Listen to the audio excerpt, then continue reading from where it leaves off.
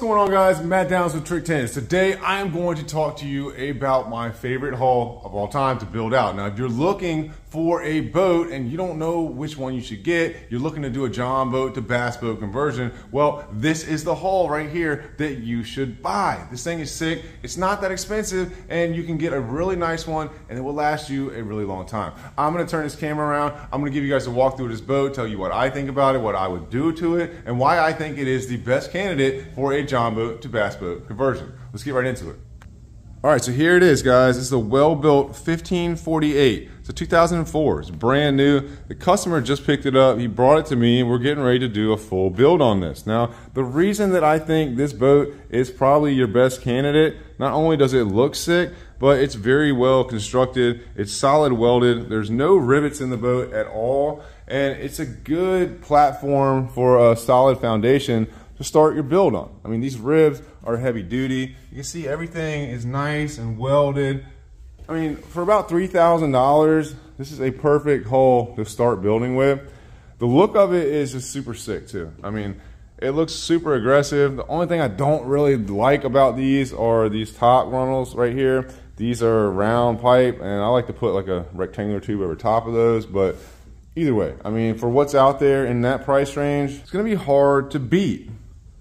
The way this one's set up with this center bench seat, I would not recommend that you get, unless you really want to have that bench seat in there. They sell these things any way you want them. Now, I would recommend that you just get it with this small deck platform right here. This is an extended deck. The customer got this. I don't know if he pre-ordered it like this or if it was just one they had on a lot, but it does have an extended front deck with a hatch in here. And nothing against this hatch, but it's kind of thin. I don't think it's gonna hold up. The corners of it aren't welded, and it's only three-sided. So, you know, over time, stepping up here, I see a lot of these, they start to bow down pretty bad. So I would not recommend that. I would do all the building myself. I would get one of these.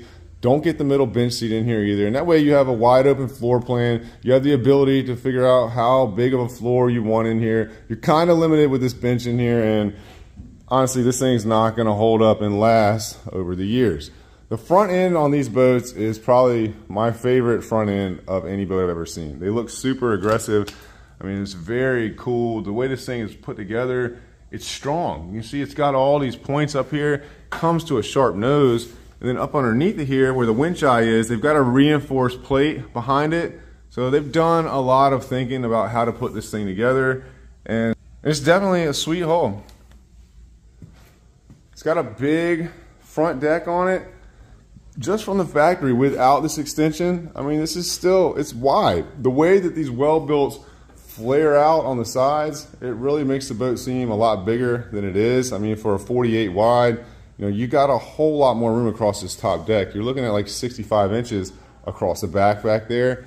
It's definitely a pretty wide boat. The beam is actually like 67 inches from top to top. So you got a lot of room in there, and they're very stable. I've fished out of a lot of different John boats. I'm a tall guy, I'm 6'6", and I like to have something that's a little more stable. I would not recommend anything smaller than the 48 wide, but even the 1448s are very stable in the Weldbilt models. So this is definitely my #1 pick and top candidate if you're looking to do a John boat to bass boat conversion. These things are very reliable. They're heavy duty, yet still lightweight, and they're affordable. If you guys are looking for one of these, there's a couple marinas around here near me. Sports Marina is one that sells a bunch of these boats, but you can just look up Weldbilt online. They can direct you to a dealer near you, and I think you'd be pretty happy with one of these hulls to start your build with.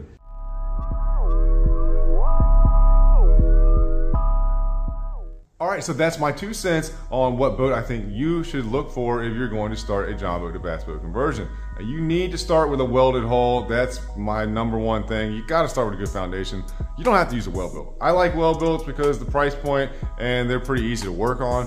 But there's a lot of different welded boat companies out there, and I suggest that you look into them if you're thinking about making the move and getting into one of these 10 rigs. Now, they're a lot of fun. You can get into different areas that you can't get into with your bigger bass boats. Plus, they're a whole lot cheaper. I appreciate you guys watching. Hit that like and subscribe button. I'll see y'all next time. Let's get back to work.